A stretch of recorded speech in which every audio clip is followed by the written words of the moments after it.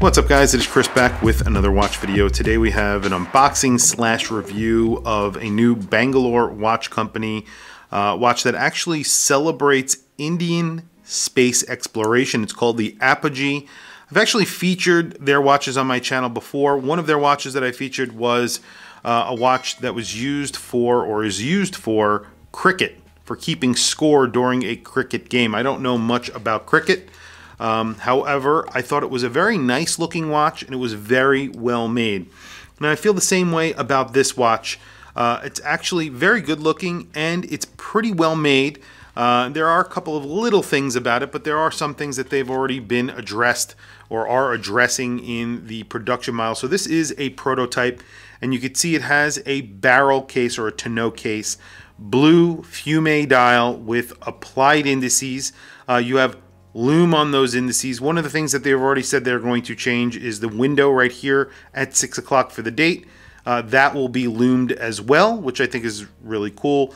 It's very black on the outside and then it becomes a dark blue towards the inside. You have an inner rotating bezel, which is kind of cool. It has a 24-hour track and then a 12-hour track. So it's sort of a stepped bezel. So you're getting both tracks there. You have an applied logo. And like I said, everything is loomed. The hands and indices are loomed. However, I don't believe the tracks are loomed, but we will do a loom shot at the end to double check that. It has a tonneau shaped or barrel shaped case made out of titanium. It is a grade 2 titanium with a heavy bead blasting on it. It almost looks like it has a finish on it like a Cerakote, but it is not. It's just a very heavy bead blast and sort of dark as well. So I'm not sure if that's from the finish or the actual color of the titanium that they're using. The buckle as well is in that same material. That will be signed. This one is not. However, they said the production model will be signed with the BWC logo, of course, Bangalore Watch Company right on here. This is sort of like an IWC style buckle. I've seen this on other watches. Very nice strap as well. Leather on both sides, quick release. Very good looking strap as well. It's sort of a black, just a pebbled leather strap, which is nice. Very comfortable. Like I said, I've been wearing it on and off.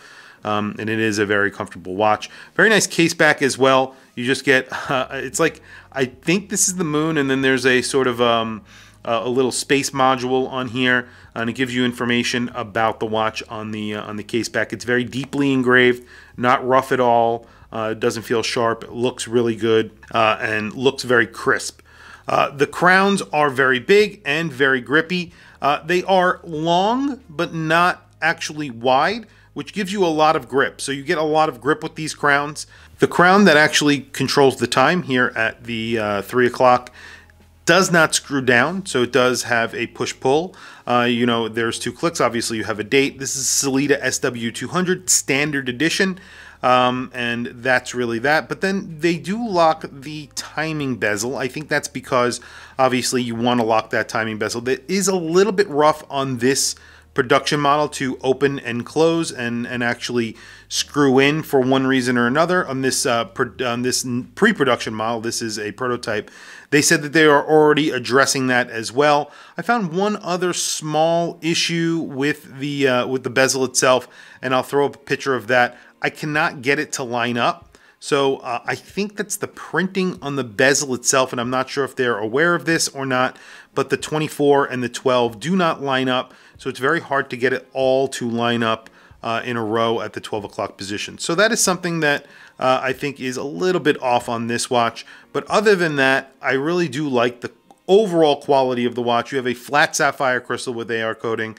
And like I said, I really like the design as well. It just says Bangalore Watch Company and then that logo, and then there's some coordinates on here. I'm not sure what that actually refers to, but I could put a link in the description to what that refers to. I couldn't actually find anything about it, but I will find out. Anyway, let's throw it on my wrist so we can see, and then we'll talk about price. Today I have a very special watch on, a watch that is going back to Elshan over at Zelos. I am very sad to see this watch go. This is the Mirage with the 8-day Le Jour Pare movement in it. Very good looking watch. Really will miss it.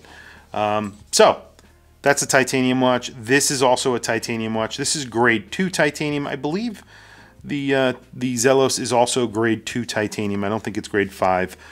But there you go. So this is a 40 millimeter watch. I don't know if I mentioned that yet. It's a 40 millimeter watch. It has a 44 millimeter lug width.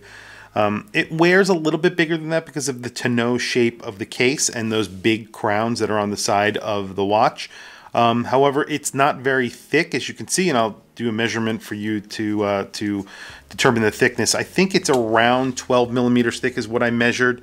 But you do get a flat sapphire crystal. So it's 11 point, actually, let's see, get it in the right spot. So it's almost 11 millimeters thick. Not a thick watch at all. And then, like I said, that lug to lug is a true lug to lug. It's a little bit over 44 millimeters. It's like 44.5 millimeters. 40 millimeters for the width of the watch. Really cool. Crowns as well. Let's do a quick measurement on that just so you guys can see. Crowns are around 6 millimeters thick. But like I said, they are long, so they're actually a lot longer than that. I think they're longer than 6 millimeters. They're probably somewhere in the range or around 6 millimeters long as they are thick. So very grippy. I actually do like the setup, and it looks kind of cool. You know, sort of pointing out there. You have to like it. If you don't, that's completely up to you. Anyway, price on this is $925 or $950. I'll put the exact price in the description below, but it's over $900. I think it's on the more expensive side for a watch that's in titanium with a Selena movement from a micro brand. It is definitely on the more expensive side. You have to like the look.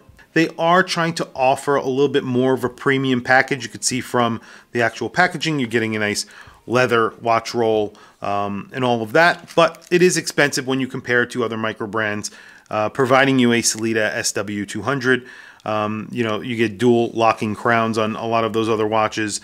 That would actually be helpful with this. But anyway, you know, if you like it, you like it. $950 is not a bad price. You do get a very nice dial and that titanium.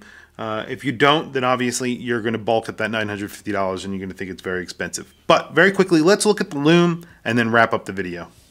Well, there you have it.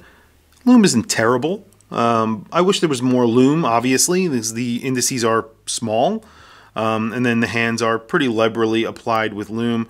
So are the indices, but there's just not a lot of surface area for the lume, so there's kind of small areas of lume on each indice. Anyway, I also wish that they lume the track that goes around the inner rotating bezels, or bezel, excuse me. One of the tracks or both of the tracks would have been nice and also helpful. In the dark, it would have been nice to have been able to see that. But other than that, not terribly lume. They're also going to lume that little window. They're not going to be actually looming the date, I don't believe, just the actual circle that surrounds it. That's just for help in the dark for orientation. That's basically all that adds. Other than that, it really doesn't add any benefit. $950, I think, is a decent package. I think it's on the more expensive side, and you really have to like this watch, like the company, because I do think that they make pretty high quality watches. For the price, I think, you know, it's a little bit of a stretch, but if you like it, it's definitely a cool watch. Tell me what you guys think in the comments below. I want to hear from you guys. Please also don't forget to like, subscribe, hit that bell icon. It is super helpful for the channel, and I very much appreciate it. Please follow me on Instagram. My Instagram is WatchChrisBlog. I have some links in the description. Those links are to Amazon. If you click those links and buy anything, it helps support the channel. It doesn't cost you anything extra. However, I very much appreciate it. Anyway, thank you for logging on. I'll catch you guys in the next video.